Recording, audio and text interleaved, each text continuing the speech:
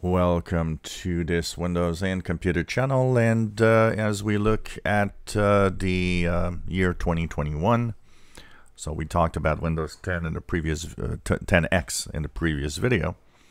What about Windows 10? What do we know about Windows 10 in 2021? So for a while we thought there would be only one feature update, one big feature update and nothing more. But it would seem that we will have two updates, but one will be, and the next one will be minor. And they're going to reverse the minor and big feature updates also at the same time. So for the past 2 years, what we've had is a major feature update at the beginning of the year, first half of the year, and a minor cumulative update the second half of the year. And that's the way people are probably happy and accept the fact that we're going like that. The fact that it's a small cumulative update also lowers the risk of major problems. And it is interesting to note that that has changed from 2015 when Microsoft said that we would have two major updates. They even had one moment when they actually thought it would be nice to even have three major feature updates, which would be have been completely crazy. So in 2021, we're going to reverse. That means that instead of the first half of the year being a major update, it will be a minor cumulative update again. That will have a little bit of tweaks, not really many new features, but it will be there. From what we know is that minor update will exist. So the reason why they have reversed also is because Windows 10X will take probably a lot of the manpower and the brain power for that release in the first half. And we know that Windows 10X will have another release, and that will be in the first half of 2022.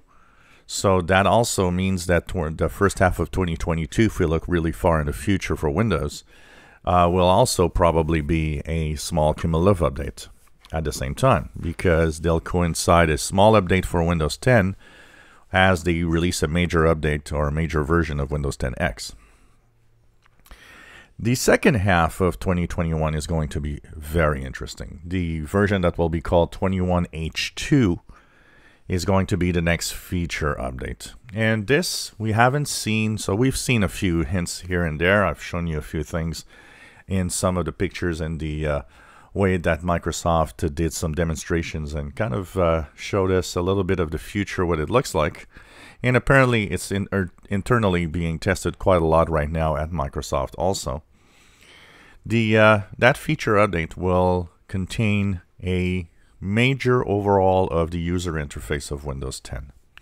They're going to modernize it a little more, give rounded edges rather than sharp square edges. They're going to have different animations and different styles of fade out and fade in when you actually open and close windows. There's going to be a change to the fonts, the way that the things are looking. Is it going to be a good thing? Is it going to be a good change? That we'll know when we start testing it.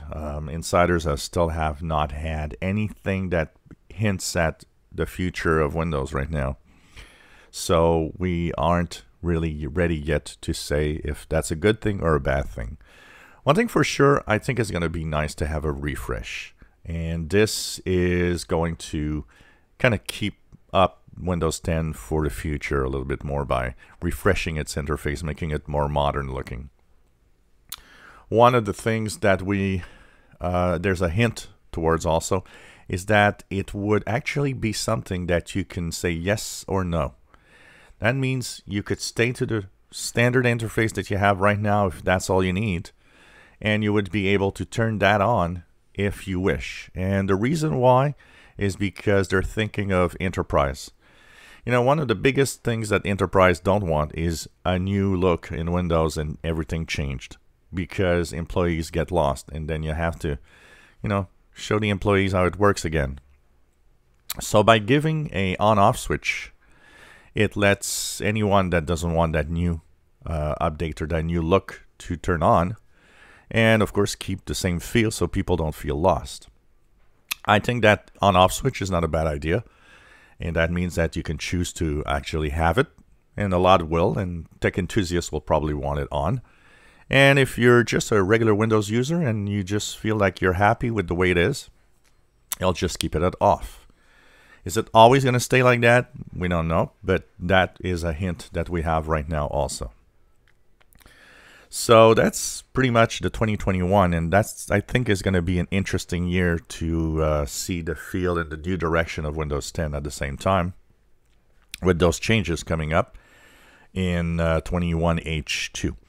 As for the version numbers, because a lot of people are asking me this, I said, well, you know, there's a version like 2004 and so on, and when they go to the Windows version in the October 2020 update, they're a little baffled by that 20H2, and they say, so it's not finished. Yeah, it is, because that's the new version numbers going forward. So the next cumulative update in 21H1 in the first half of 2021 is going to be giving you version 21H1 when you look at the Windows version. It probably will, that's the other thing that I was wondering, since it's another small update, will that increment the build number just by 1 also? Will that just push us to 1904.3 dot something? That is a possibility, which would mean that the May 2020 update, the October 2020 update, and whatever update of the first half of 2021 would all be synced in the same, pretty much the same version of Windows.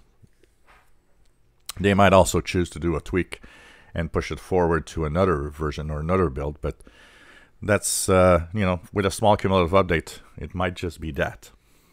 The big build number change will come at 21H2, the next feature update, the big feature update in the second half. So looking forward to 2021, we'll see what all of this will bring, and we'll see if Windows 10 is going to have such a big change and how it's going to go. We always have to remember that Microsoft changes its mind quite regularly, so it can change at any time. If you enjoy my videos, please subscribe, give us thumbs up. Thank you for watching.